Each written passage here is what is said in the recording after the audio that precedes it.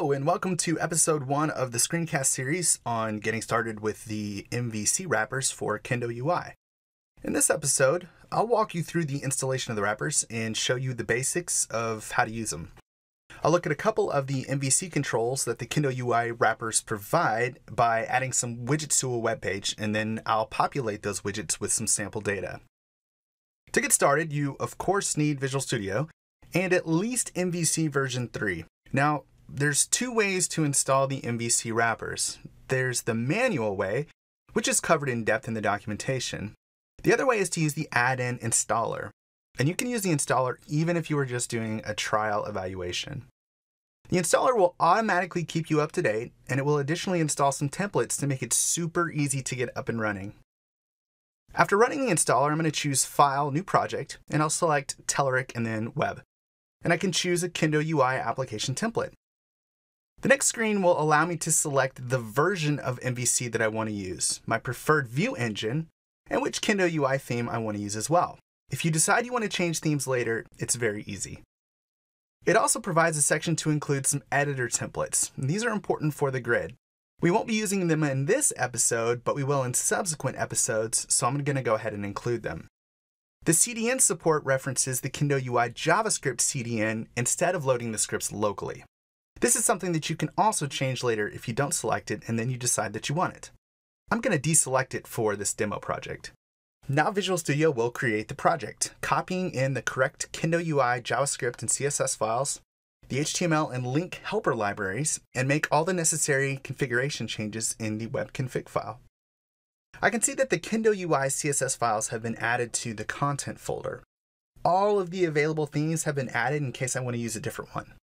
In the scripts folder, all of the required Kendo UI JavaScript files have been added. Now, Kendo UI is modular, so you can use as much or as little of it as you want to. For this demo, we'll be using the kendo.all.min file, which contains all of the framework and all of the widgets.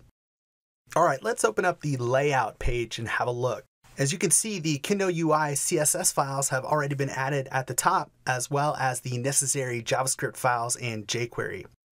If we have a look inside of the home view, you can see that a Kendo UI panel bar has already been added to the page as an example. I can run the project and see the familiar ASP.NET MVC template with a Kendo UI panel bar. Let's back up and take a look at what it takes to add our own widget to the page. I'm going to remove the panel bar and add a calendar control. The Kendo UI wrappers are HTML helpers with a Fluent API. That means that each method returns the instance of the widget, so we can just continue to configure it by chaining off of each previous method. To create a calendar, all I have to do is specify a name, which will then become the item's unique ID. Now that I have a Kendo UI calendar, if I inspect the control, I can see that Kendo UI has generated the necessary HTML and JavaScript to create this calendar. This is an important point to understand because once I start dealing with data sources for these controls, I have to remember that I'm not going to be iterating a data source on the server in order to render this HTML. Instead, I'm really just configuring the Kendo UI data source that the JavaScript controls use in the browser. To illustrate the point about generating client-side JavaScript, I'll build a drop-down list and bind it to some local data. First, I'll build a simple generic list of strings. This will be the data that shows up in the drop-down list. Then I'll create a drop-down list using the MVC wrappers and give it a name. All I have to do to get this data into the drop-down list is call the bindTo method and pass in the variable name. Now, I know what you're thinking. I said I wasn't going to iterate and render the control on the server, and that's true. It's not going to do that. What it is going to do, though, is convert this string list into a JavaScript array so that the browser will understand it and be able to use it with the Kendo UI dropdown list. Let me show you what I mean. When I run this, we can see that the Kendo UI dropdown list is now populated with values. If I look at the source for the page, I can see that the server sent down all of the JavaScript that I needed to get this dropdown list up and running, including the array of items that were serialized from the generic list into the JavaScript array. I can also just pass this list of items from the server. If I move the items to the home controller and then return them with the view, I can specify a model for the page and bind the drop-down list directly to the model. The result is exactly the same. The list of items is converted to a string array by Kendo UI and placed in the generated JavaScript configuration. As you can see, the MVC wrappers are very simple to install and very easy to work with. Using the wrappers instead of the straight JavaScript also has the added benefit of getting validation, and that way you will get a descriptive error if your code is malformed, so you don't have to wonder what actually went wrong.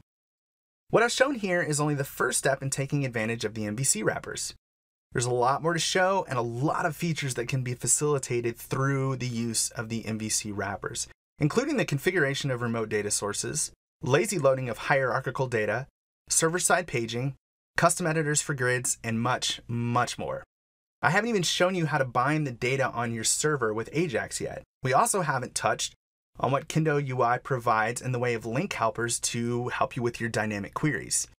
In the next episode, I'll take a look at what it takes to create a Kendo UI TreeView with data from the server and have it lazy load the data hierarchy when a tree node is expanded, all using Ajax.